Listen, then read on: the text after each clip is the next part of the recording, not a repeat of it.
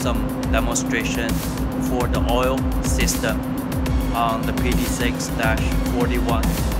Here we go. First, we see the cap here. This is for the lubricating oil cap, and there's a level indicator inside of the cap. And this whole section from top to bottom, that's the oil tank.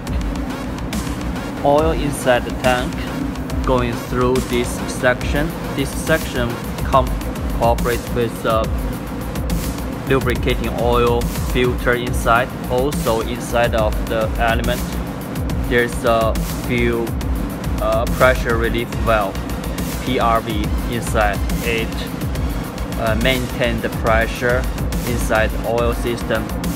And there's a few oil pump. It's also a gear driven pump, and it drives the oil into the oil filter inside of the cap here. After the oil is filtered, it comes through this tube inside of here and through this manifold. It goes inside of the first stage of bearing coupling, and the rest of the oil going through this manifold to here. And this is the compressor section bearing coupling, and then the rest of the oil keep going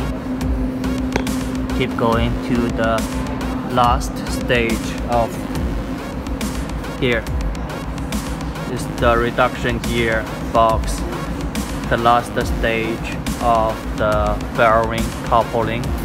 And the other manifold, you can tell from here, it's the returning oil coming from back of the engine from the reduction gearbox and back here.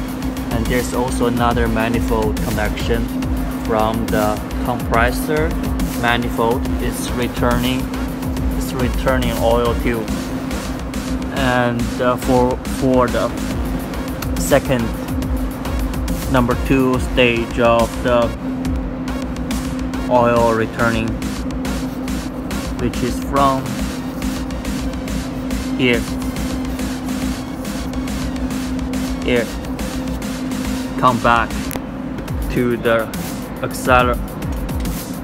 auxiliary gearbox, and it's driven by the scavenge pump built inside of this case, and then back to the fuel tank this side.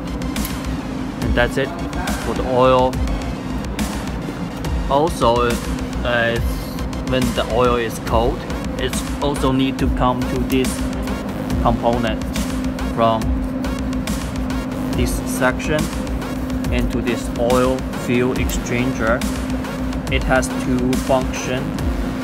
Firstly, it will preheat the fuel for preheat, make it easier, better burn. Also, it can cool down the lubricating oil. After the oil is cooled, it's gonna come through this tube back to the oil tank.